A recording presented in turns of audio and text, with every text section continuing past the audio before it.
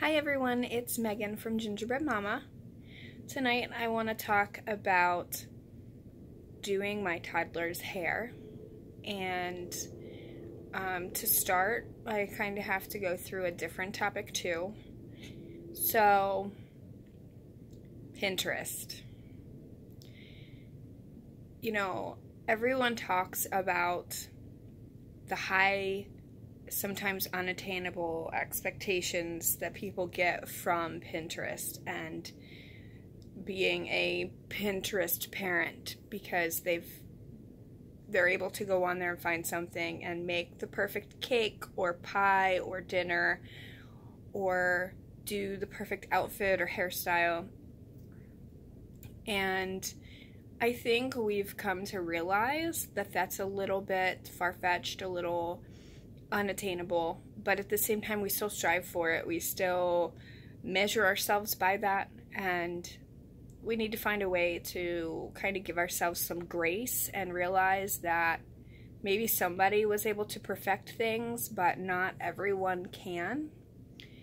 And so that brings me to my other topic tonight of toddler hair. When my daughter very first started getting even the tiniest bit of hair, which took quite a while, she was over a year old before she got even hardly any. So now she's almost 2, and she's got quite a bit of hair, and it is constantly wild and crazy. And I had turned in the past few weeks to Pinterest to find ideas of what I can do with it, things that are easy, things that are toddler friendly.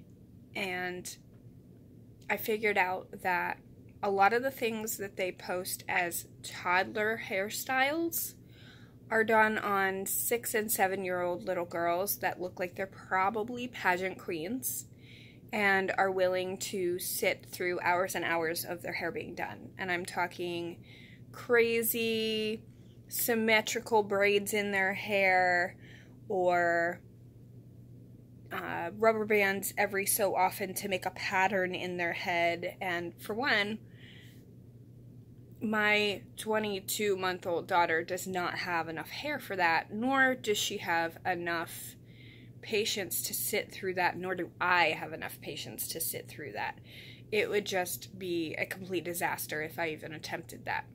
So I'm trying to find more realistic hairstyles for my daughter.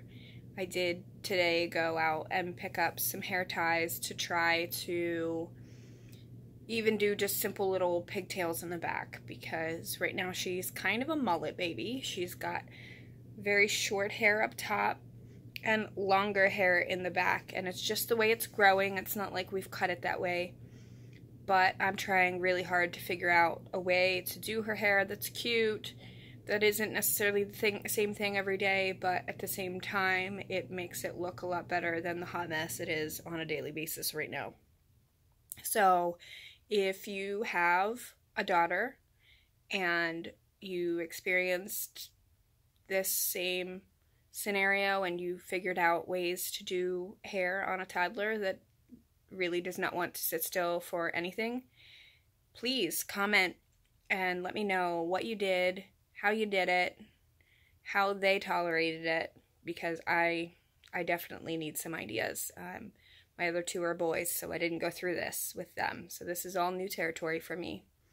Another thing that I wanted to talk to you about tonight is that I'm considering doing a segment each week on a different day, probably like a Monday, specifically on self-care, different things to do, different products to try, maybe do some reviews of products, nothing that I am actually representing or being paid to do, just my general overall reaction to certain products. Everything that I would review or talk about with self-care would be things that you could do on a super low budget, because that's where I'm at.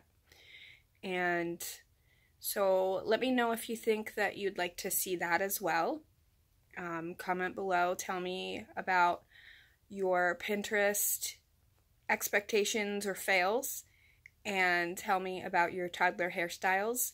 and let me know whether or not you want to see a self-care weekly video as well with some ideas for self-care. All right, that's all I have for you tonight. Thank you so much for watching. Please like this video if you got anything from it, or if you're in the same boat as me with the toddler hair, or Pinterest. Share this with everybody that you think could relate, and please, please, please subscribe if you like my videos. Thank you so much for watching, and don't forget, there's no such thing as a cookie cutter life. Good night.